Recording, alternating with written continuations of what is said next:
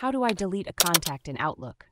Have you ever needed to clean up your contact list in Outlook but weren't sure where to start? Let's break it down step by step. First, you need to open Outlook and navigate to your contacts. In the desktop version, click the Contacts button at the bottom left of the Outlook window. If you're using Outlook on the web or Outlook.com, click the People button, which looks like two human silhouettes, usually found at the bottom of the left side navigation pane. Once you're in your contacts, find the contact you want to delete.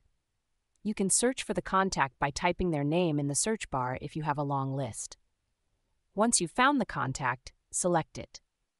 To delete the contact, you have a couple of options.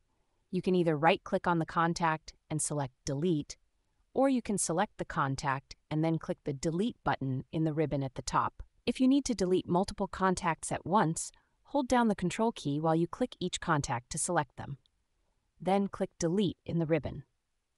After you select Delete, you'll be asked to confirm that you want to delete the contact. Click Delete again to confirm. If you realize you made a mistake, you can restore the deleted contact in Outlook.com. To do this, go to the Deleted folder under My Contacts. Select the contact you want to restore, and then choose Restore from the main pane. For those using the desktop version, if you've just deleted a contact and want to undo it, you can press Ctrl-Z to undo your last action. Remember, you can only delete contacts that you've added to your personal address book. Contacts from a global address list, which are maintained on an external server if you're connected to a Microsoft Exchange server, cannot be deleted.